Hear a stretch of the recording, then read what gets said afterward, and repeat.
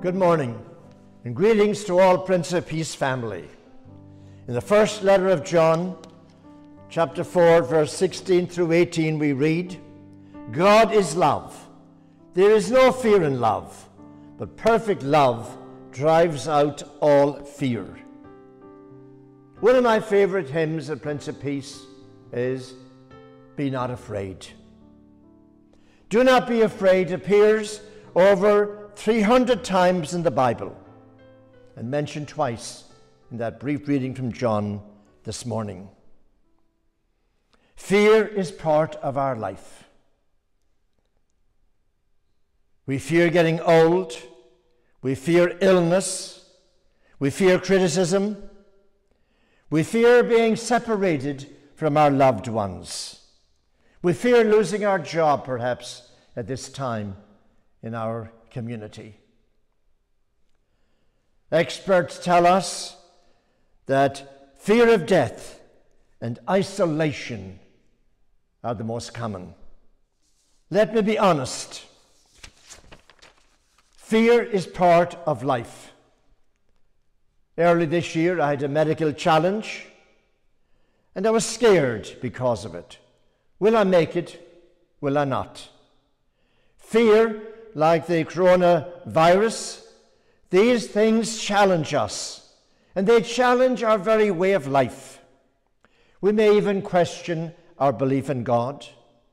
All these things should remind us that we are not guaranteed tomorrow.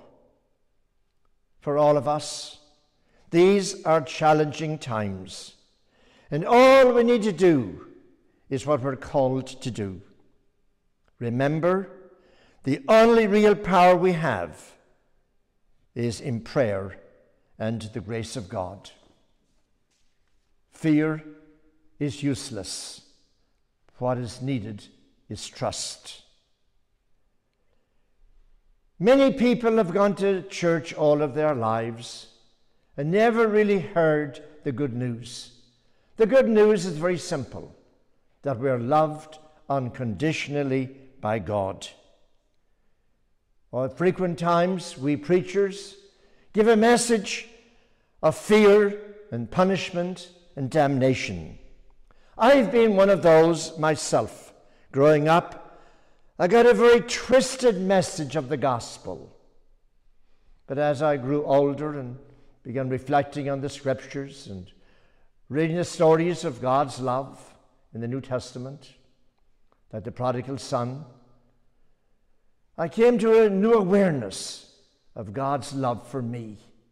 That has affected my life greatly, because love drives out all fear. So my prayer for you today is, may the Lord bless you and protect you. May his light shine upon you and be gracious unto you.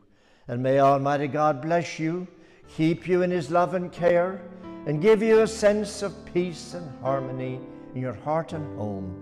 In the name of the Father, the Son, and the Holy Spirit. Amen. God bless you all.